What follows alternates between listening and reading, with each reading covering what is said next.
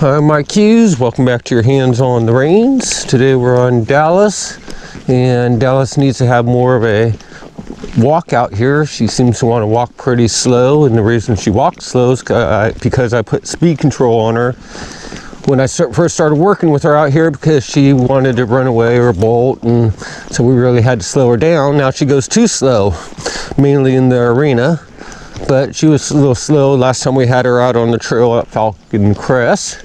So today we're gonna get her out here and put her in the lead. So there she's slowing down a little bit, so I'm gonna use my legs to begin with. And I'm gonna squeeze her, and if she picks up her speed, great, I'll leave her alone. And then I'm gonna take my legs off her. If she slows down again, then I'll use my legs again. I also have a little dressage whip with me, so if she starts ignoring my legs, then I can just tap her on the hindquarters with the dressage whip. Nothing huge tapping her, just little taps if she decides to ignore my legs.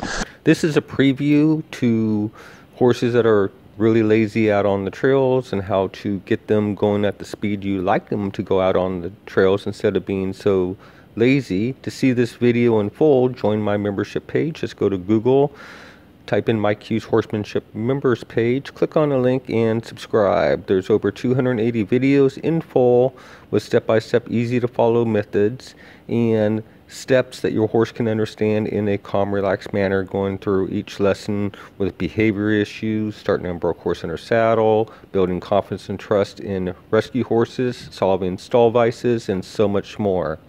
When you do become a member, also join my group page on Facebook, where you can post videos of you working with your horse, ask questions, and post pictures so I can help you and your horse more. Hope to see you there, and enjoy your horses. Thank you.